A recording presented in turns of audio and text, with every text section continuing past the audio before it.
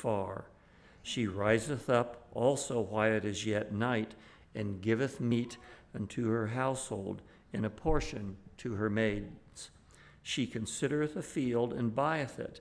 With the fruit of her hands she planteth a vineyard. Sounds like she's the manager of the household. She girdeth her loins with strength, and strengtheneth her arms. She perceiveth that her merchandise is good. Her candle goeth out not by night. She layeth her hands to the spindle, and her hands holdeth the distaff. She stretched out her hands to the poor, yea, she reacheth forth her hands to the needy. She is not afraid of the snow for her household, for all her household are clothed with scarlet. She maketh herself coverings of tapestry, her clothing is silk and purple. Her husband is known in the gates, when he sitteth among the elders of the land. She maketh fine linen, and selleth it, and delivereth girdles to the merchant. Strength and honor are her clothing, for she shall rejoice in time to come. She openeth her mouth with wisdom, and her tongue is the law of kindness. She looketh well to the ways of her household, and eateth not the bread of idleness. Her children rise up and call her blessed, her husband also, and he praiseth her. Many daughters have done virtuously, but thou exceedest them all. Favor is deceitful, and beauty is vain, but a woman that feareth the Lord, she shall be praised. Give her the fruit of her hands, and let her own works praise her in the gates. The verbiage may be from long ago and in some ways be a little unfamiliar to us, but if we look at the tasks that she undertook to take care of her household and her family, we see that mothers of today are very much the same.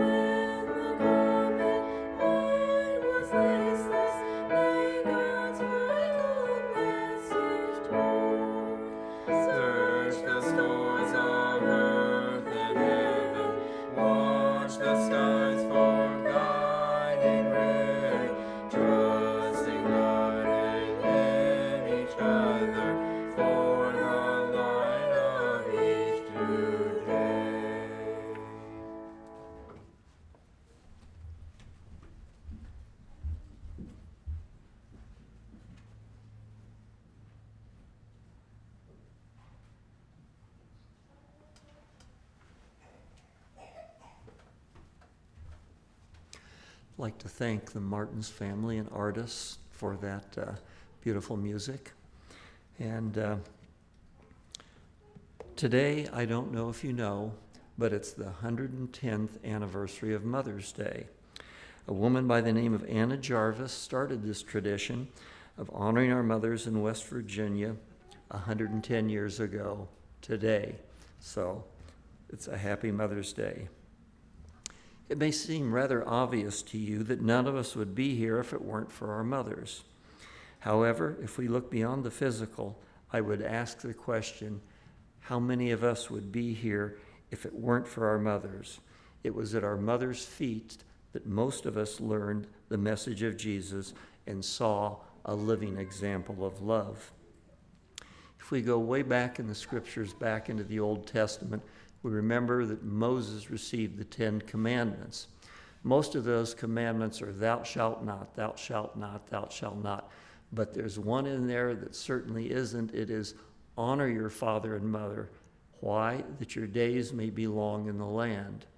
And so even far back, we were commanded to honor our parents. And today we are honoring our mothers.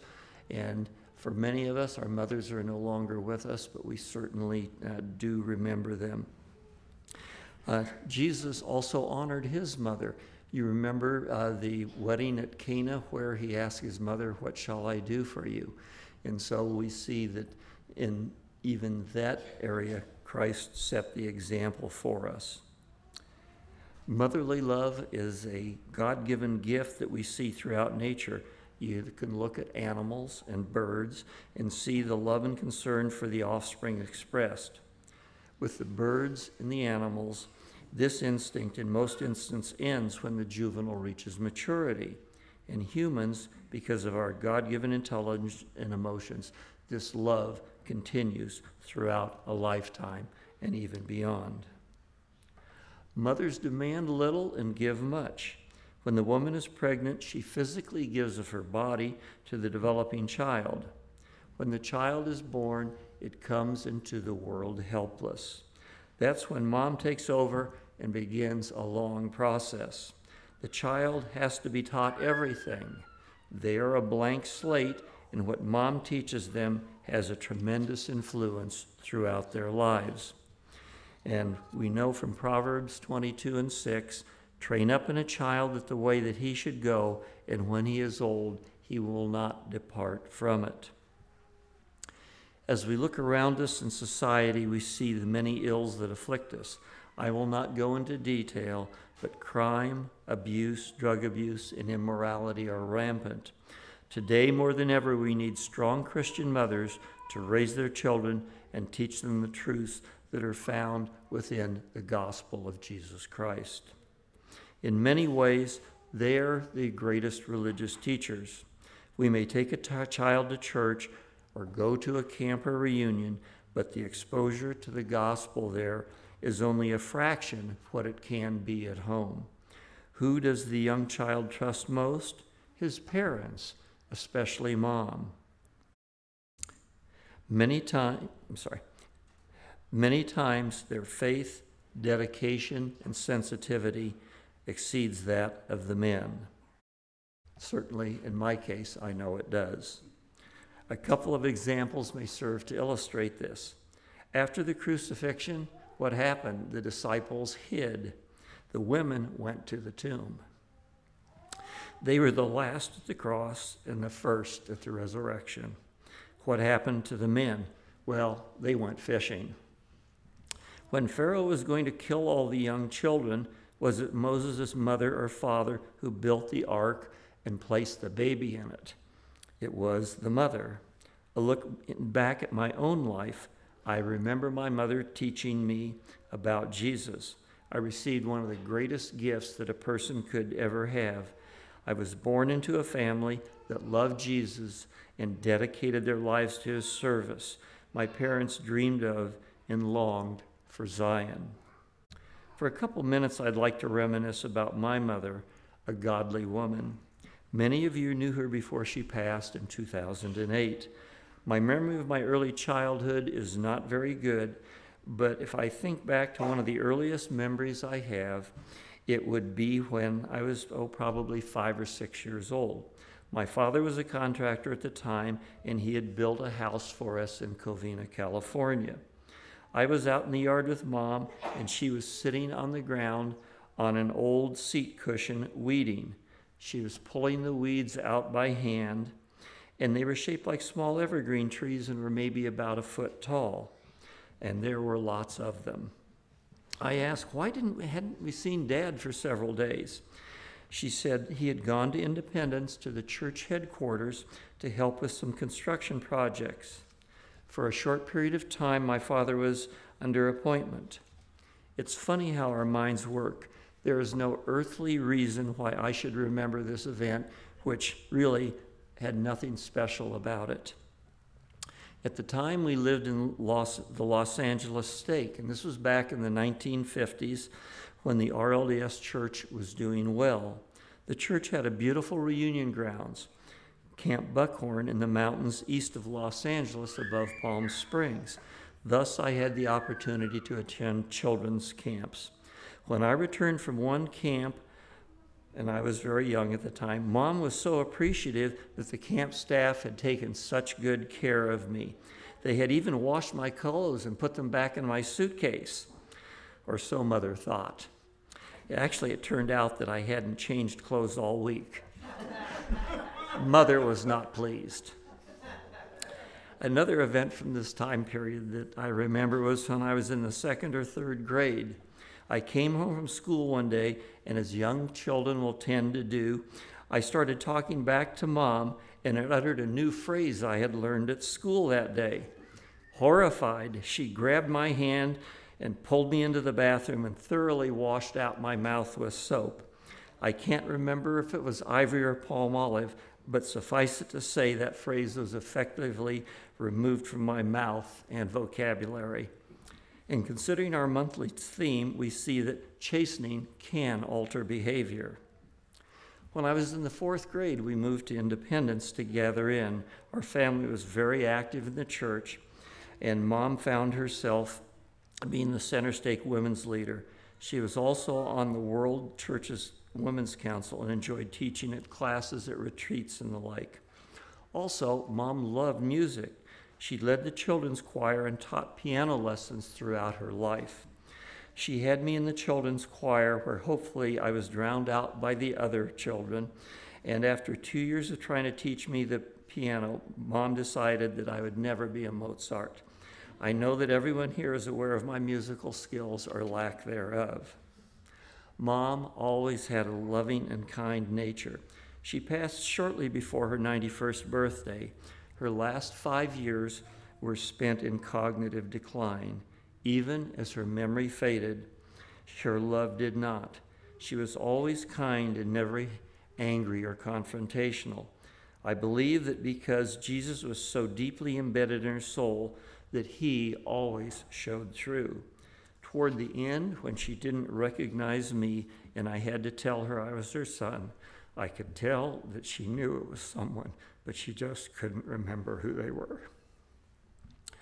I would be amiss if I didn't talk about my mother-in-law, Vera Klein. The other day I heard a joke. It was, I've just returned from a very enjoyable trip. I took my mother-in-law to the airport. There is no way that that would apply to her. Mom, as I always called her, was a wonderful woman who loved Jesus and served him throughout her life. I have many memories of her as well. One that comes to mind is when in 2006, Cassie and I took Mom with us and we went to Yellowstone. It was quite an adventure. We were in our pop-up camper. One night on the way, we had to close up the camper and go to a hotel due to a tornado warning. We were blessed in that we got the last hotel room in that small town. As an added bonus, we had a 3-month-old puppy with us. Mom was very patient with the puppy. Yellowstone and the Tetons were beautiful. Sadly, we lost Mom 3 years ago. Last but not least is the mother of our wonderful children, Cassie. I have been so blessed to have her as my companion for almost 41 years. It is because of her that our children have had the upbringing and knowledge of the gospel that they have. I hate to think of what their religious education would have been if they had had to depend upon me alone. As you know, Cassie grew up in a home dedicated to the Lord much the same way that I did. Her father was the pastor of the local RLDS branch for many years, and her mother was always involved in the church as well. Cassie sacrificed when our children were young by being home as a full-time mother. Both of us wanted our children to have the benefit of her guidance and loving care. She has a deep devotion to Christ and his church. She has had a deep devotion to Christ and his church as long as I have known her. Fortunately, it was her musical abilities that our children inherited and not mine. Not only has our family been blessed, but all of you have through the hymn that the Lord inspired her to write, number 26, All Praise Be to Our Father. It has been my privilege to have had two wonderful women who exemplified godly mothers to me. Cassie and I were blessed to be with both our mothers when they peacefully passed to be with Christ in the Church of the Firstborn. We were sad to see them depart, but comforted by the gentle, reassuring spirit that was present when they passed. I'd now like to loop back to our opening scripture, Psalm 31:10. Who can find a virtuous woman? For her price is far above rubies. Well, we're all familiar with that verse, but I would like to look at the 9 verses that precede it. It is actually a mother providing counsel, or in this case, chastisement, to her son, King Lemuel. Let's listen to what she had to say. The words of King Lemuel, the prophecy that who his mother taught him. What, my son? And what the son of my womb? And what the son of my vows? Give not thy strength unto women, nor thy ways to that which destroyeth kings. It is not for kings, O Lemuel, it is not for kings to drink wine, nor for princes strong drink, lest they drink and forget the law and pervert the judgments of any of the afflicted. Give strong drink unto them that are ready to perish, and wine unto those of heavy heart. Let him drink and forget his poverty, and remember his ministry no more. Open thy mouth for the dumb and the cause of all, as such are appointed to destruction. Open thy mouth, judge righteously, and plead the cause of the poor and needy. And then, who can find a virtuous woman? For her price is far above rubies. Sadly, I don't know that I can hardly ever remember reading those first 9 verses. We've all read the part that continues on beyond that, of course. Today, we need godly mothers more than ever. If we are to combat the societal breakdown that is occurring, we need strong families. Never has there been a greater need for Christian homes to witness to our communities the joy that comes from service to Christ. From the beginning of time, the nuclear family has been the foundation of stable societies. Today, we see that institution being attacked from every angle. Satan certainly is alive and well on planet Earth. He is attacking on so many different fronts, it is almost impossible to keep track of them. Christ calls us to witness and convert people to him in the cause of the kingdom. Few will ever go to foreign mission lands. Most of us witness to those around them. We need to remember that our actions speak louder than words. In 1 Corinthians, Paul said in 15 and 19, if in this life only we have hope in Christ, we are of all men most miserable. But now is Christ risen from the dead and become the firstfruits of them that slept. For since by man came death, by man came also the resurrection of the dead. For as in Adam all die, even in Christ shall all be made alive. But every man in his own order, Christ the firstfruits, afterwards they that are his at his comings. We have the assurance of inner peace in this life and the hope of a resurrection in the life to come. Pardon me. We are not promised ease now, but may be tried as if by fire. This month's theme is, we endure the chastening that we might be partakers of holiness. I have very lightly touched on that theme today. I will leave it up to my brethren who are bringing the messages the rest of the month to expound upon it for us. Each of us live in a world of uncertainty and crisis. That uncertainty and crisis can either be personal or much broader in nature. We experience a personal crisis when we have devastating health, lose employment, or a loved one dies. As a society, we experience a crisis when we see the increasing crime and hate all around us. As a nation, we face economic turmoil, rabid hatred, the division of people into every conceivable category to war one against each other, and the threat of terrorist attacks. Real attacks, not parents at school boards standing up for their right to raise their own children. A woke society that is sickly working overtime to destroy Christianity and all that it stands for. A society that has abandoned God and his promises. We have modern-day revelations that prophesy these events would come. We live in a society where for many, sin doesn't exist, just personal choices. Prophets long ago said, repent ye, for the kingdom of heaven is at hand. People didn't listen then, and they don't now, but we are still called to call people unto repentance. As individuals and as a society, we need to heed the advice given in 2 Chronicles 7:14. If my people who are called by my name shall humble themselves and pray and seek my face and turn from their wicked ways, then will I hear from heaven and will forgive their sin and heal their land. My personal testimony is that when I try to follow his commandments and submit myself to him, he has blessed my life and that of my family. I have not seen Christ nor had angelic visions. I have not heard him speak directly to me.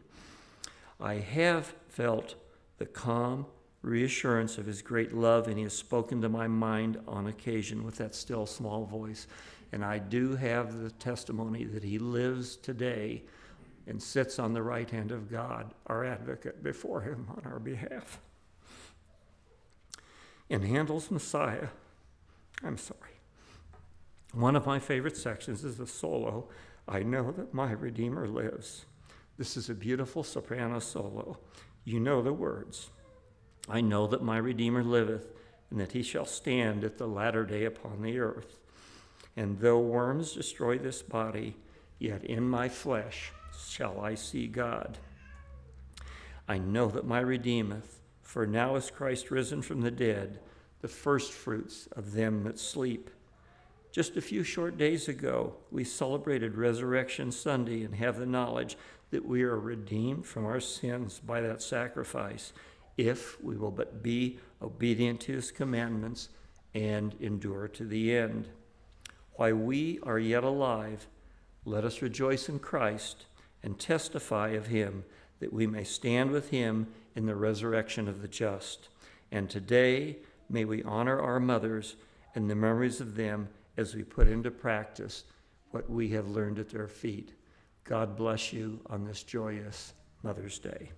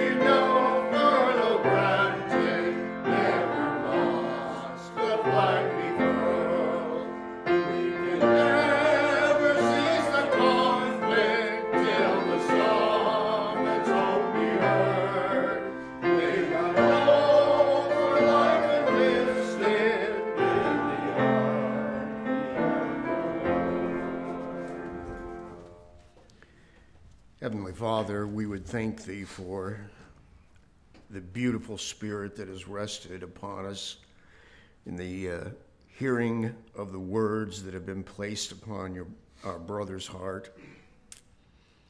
We would ask that as we go throughout the day, that we might remember our mothers, we might remember our wives, we might remember our children.